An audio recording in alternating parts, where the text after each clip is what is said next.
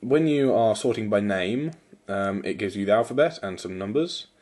If you notice, the 8 there is in white, but the A is in grey, saying that there aren't any that start with A, but there are ones starting with 8, 6, 3, and it'll show the relevant ones. So that's a good way of quickly getting through your images, and it will scroll to the appropriate part. Scrolling is incredibly smooth and nice. So if I change this to sort by date and scroll down, it'll show me a little calendar. Oh, I wasn't going to show you that yet, darn it. Shows you the date on here, and the little square in the middle will show you, and it goes through the different months, showing you when these particular photos were taken. I'm not sure if it was taken or put on the device or where it gets that information from, but, well, still useful. Sort by size, well, that doesn't put anything there, or type. This puts the alphabet again, but the two types of images I've got here is JPG and PNG, so it's got J there for the JPEGs and P for the PNGs, so that, again, well, you never know, if you use a whole variety of file types, could be useful. I'm going to just sort by date again. There you go. Okay, something that you might have noticed me doing just then is when I rotated it, the entire app rotates with your phone. That's based upon the G sensor in your device. It even goes upside down, and it's rather quick, and it works really well. The same works for when you actually open up a picture. Let's find scrolling between pictures. You just simply scroll across, and it'll rotate.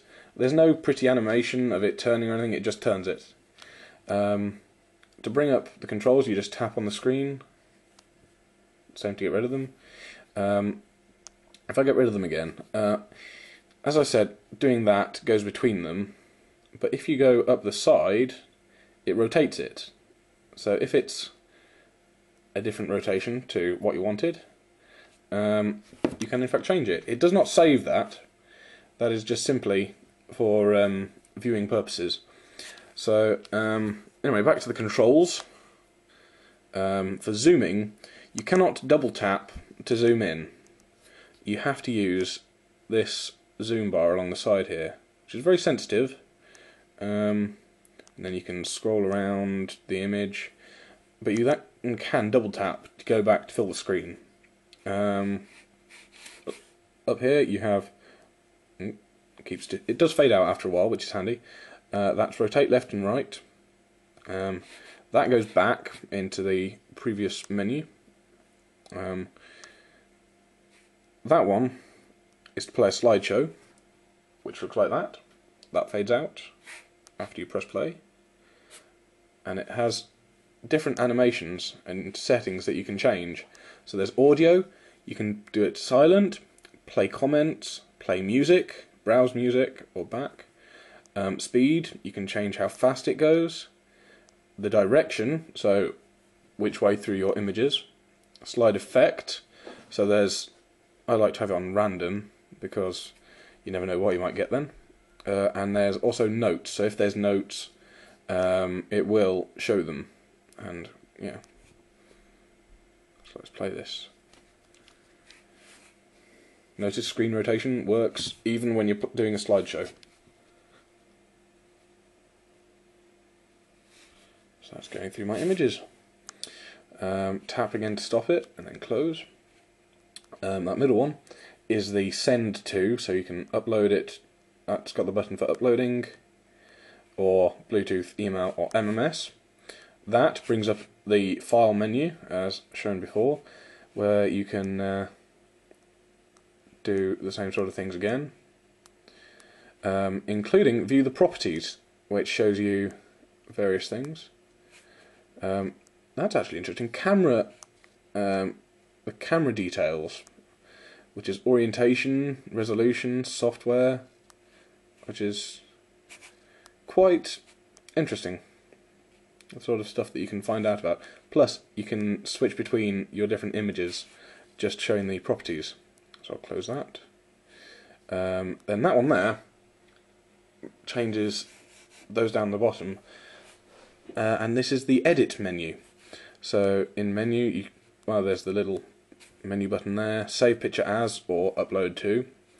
You have that, which brings up brightness, contrast controls. So that's ooh, oh, doesn't that look pretty? Anyway, and that's brightness, and that's contrast, I'm guessing, and that's gamma, I think. That's red, green, and blue, so you can change the kind of tint to it. That one, inverts it.